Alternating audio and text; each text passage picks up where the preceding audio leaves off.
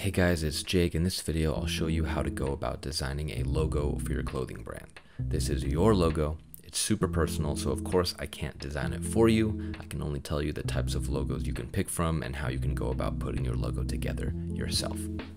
Your logo also depends on your name.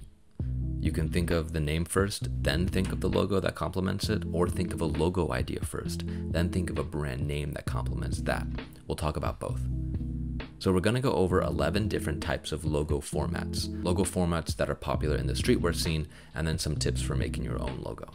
But first, I want to tell you about my Seaggs Vector Mockup pack. It has 112 vector templates and it's meant for easier clothing design. Get your ideas down in seconds. There's tons of testimonies on my Instagram highlights. It's $28 and it's great.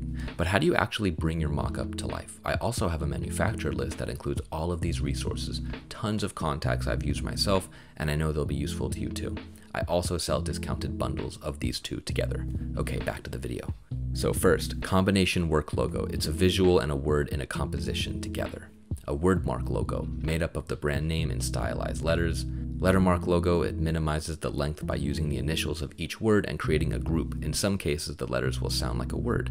NASA is an excellent example. NASA stands for National Aeronautics and Space Administration, but nobody actually calls it that. They say NASA. Monogram logos, reminiscent of the way a family name is embroidered on linens or etched on silverware. This style of logo has a generalized perception of luxury and exclusivity, although there are exceptions like many sports teams and some sports brands.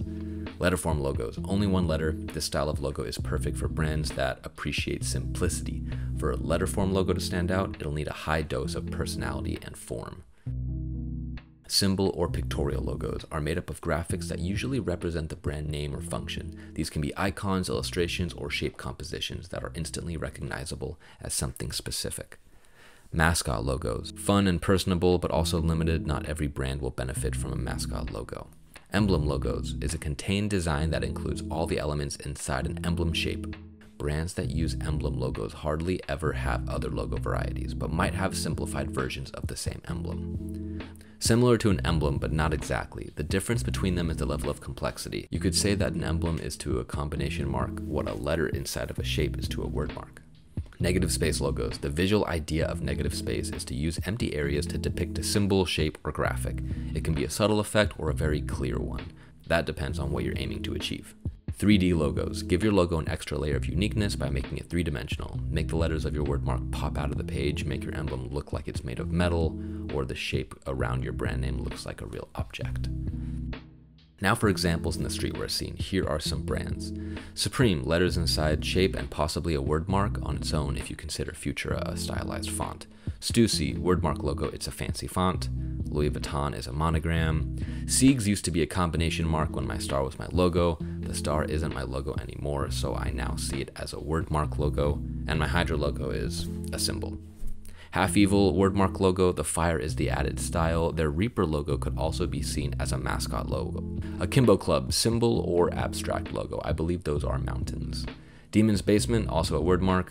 Professor E, also a wordmark. Cavempt, lettermark logo.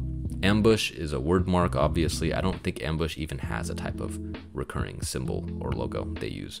Chrome Hearts is a combination logo and can be a symbol. So now for your logo, like I said earlier. 1, the brand name would be first, then you'd make a logo based off that. Or 2, the logo could come first, then make brand name based off logo. So let's go over the first one. Our brand name for this example will be Crystal Mesa. A mesa is basically a mountain with a flat top, so it expresses vibes of outdoorsiness, adventure, strength, sturdiness. Maybe the vibe could be mysterious since it's such a strange, natural rock shape. A crystal is shiny, refracts light, beautiful, elegant, elite. When you combine them together and make a crystal mesa, it takes on a more fantasy expression, something that doesn't exist. A crystal mesa, which is a crystal mountain, a huge crystal rock. What's inside it? What does it represent? Why is it special to us? What world does this crystal mesa belong in? Ideas for logos could be more crystal focused, more mesa focused, or using both equally. So our new brand, Crystal Mesa, needs a direction of its clothing. I'm imagining it touches on hardware and utilities with some of the clothes due to the Mesa aspect. I want some kind of ready for the outdoors type of look and feeling. But I also want it to be chic and minimalistic, using dull composite materials, light reactive, transparent fabrics, out-of-the-box adornments to really push the "who the hell thought of this" reaction from the public. I want this brand to be a bit of a conundrum. Imagine a Cold Wall and the North Face combined. And of course, I've only had a few minutes to think of this new made-up brand, but you get the idea and thought processes. Where does your brand belong, and what is it meant to make people feel?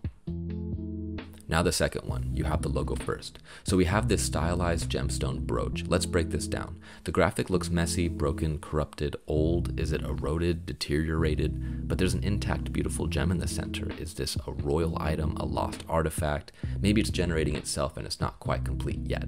See how many words you can interpret this one logo alone? Based off these breakdowns, the brand name could be Lost Artifacts, or Family Heirloom, or even just Heirloom. Or I don't know, maybe something more exclusive and fancy like Alabaster or Sinclair, or a type of family name that sounds like it has rich generational wealth, because the logo reminds me of a priceless brooch. Break down your logo and find the feeling, the essence, the atmosphere it's expressing.